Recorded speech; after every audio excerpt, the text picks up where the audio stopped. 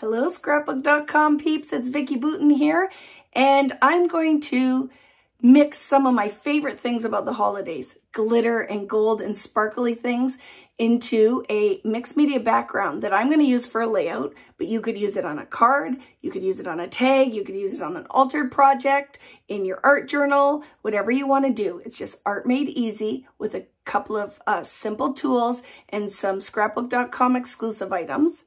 And it's going to be lots of fun, and I can't wait to show you the steps, and I can't wait to see what you make with it as well. So let's go. Okay, I've gathered up all my goodies. I'm going to use foundations paper as a base just because it will hold wet mediums well. So I have that here. I am going to use a sheet of plastic. It's my tool to apply ink. I'm going to use it as a mixing palette. I have a Scrapbook.com stencil, because this will be perfect for candy cane stripes. I have some gold ink. So the new gold metallic ink from Scrapbook.com. I have a paintbrush. I have a mister.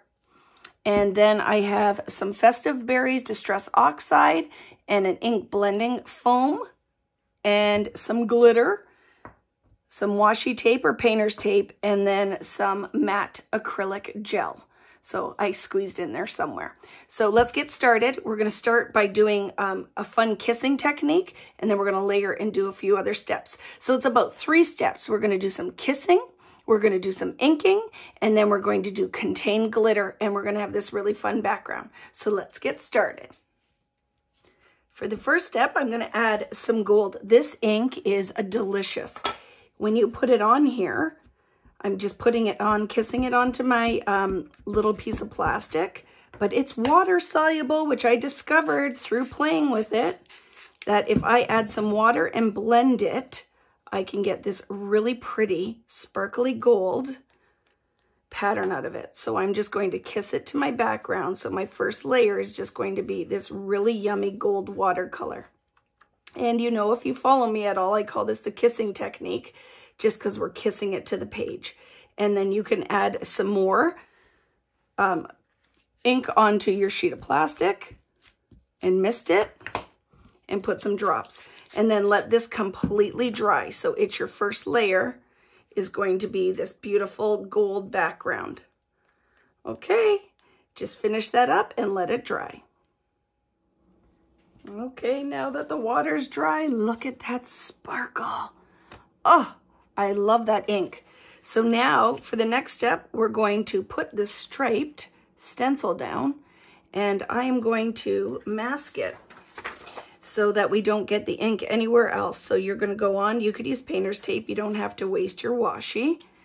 And I am going to tack it down the entire surface so that I don't get ink where I don't want ink. So I'm going to go in here and put a coordinating color that will make the glitter really pop on the page. So I'm using red glitter, so I'm going to use red Festive Berries Distress Oxide. So just going to mask it. I'm going to create a whole band of stripes. So when I'm done this, I will go lift the stencil up and move it and do it again. So I love these little blending tools. I'm just going to use this with the Festive Berries and in a linear motion, so I don't push it underneath the stencil. I'm just going to go in here and start to build that pattern. Okay, now that I'm done, I'm going to remove the stencil and I'm going to clean this. So make sure you wash it with water and let that ink dry, and we'll come and do the next step. Now that the ink layer is dried, we're going to do the contained glitter. So I'm going to position the stencil in the same spot as it was in when I put the ink on. And I'm going to mask it again with some washi tape, or if you have painter's tape, go for it. But you want to make sure you keep this as clean as possible so the glitter doesn't get everywhere. So in essence, what we're doing is making our own glitter paste. And I love it because then if you hate using glitter because it gets everywhere, this is the technique for you. So I'm just going to put down some matte acrylic gel. And what this is going to do is be a binder. It's going to hold all that yummy glitter in something that keeps it contained, and then it won't flake and spread everywhere. So once you get your medium down, you're just going to take a red glitter or whatever color you want to use, and I'm going to blend this with a palette knife to make my own glitter paste. I'm putting lots on here so I make sure that I have enough to spread across or down the page. You could also use this if you have any left over for a card background or a tag. So just blend this, and then we're going to pull it through the stencil, reposition the stencil. Probably good idea to clean your stencil in between, and then put the glitter on anywhere that you want to have this effect. So look at that. It looks milky right now, but this will dry completely clear and matte.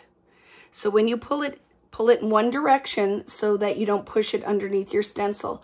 And I'm going to leave some open areas. I'm happy to see some of the areas of just the ink. So this is all you're going to do. Carry it down and create those glittery candy cane stripes.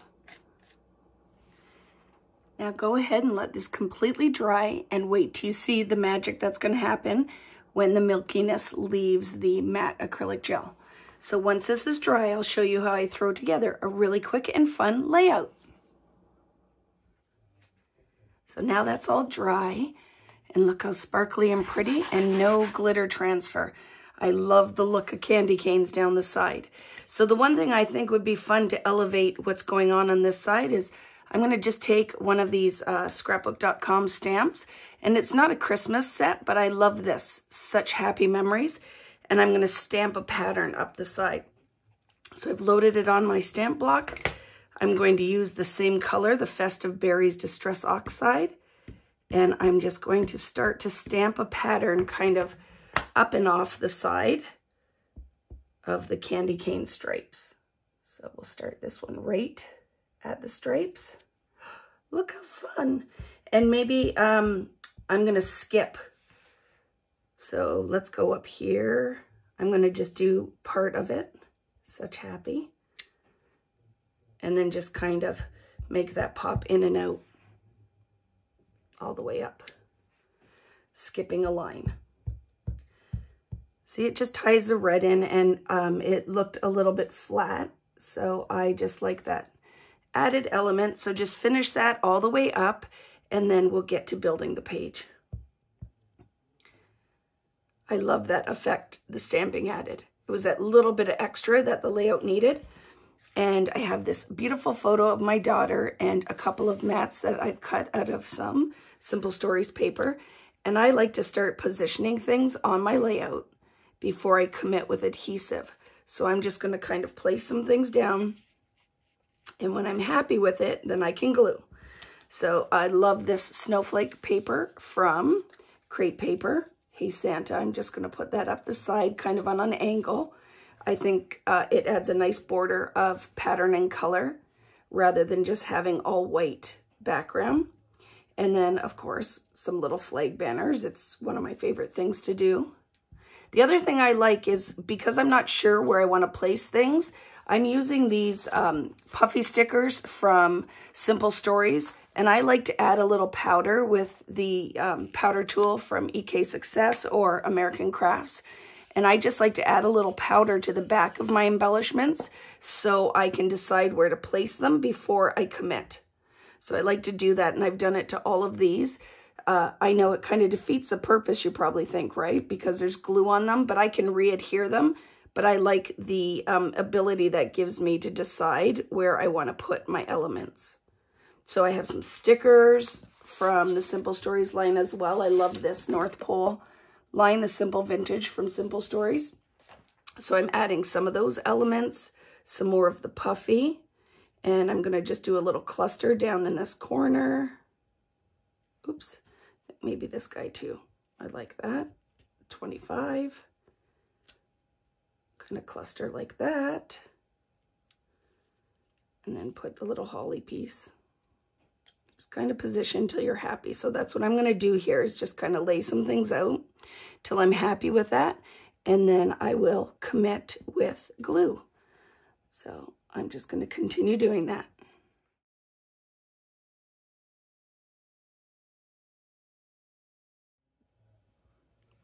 Okay, everything's glued down. I love it. I have lots of foam dots. And the finishing touch, so I can put the date and a little bit of journaling, is just that little label sticker that ties that green in. So I can't wait to see what you guys create. Just adding a little bit of mixed media fun, just elevate your layouts and or cards or altered items, whatever you want to do. I can't wait to see what you guys create with a little bit of holiday joy.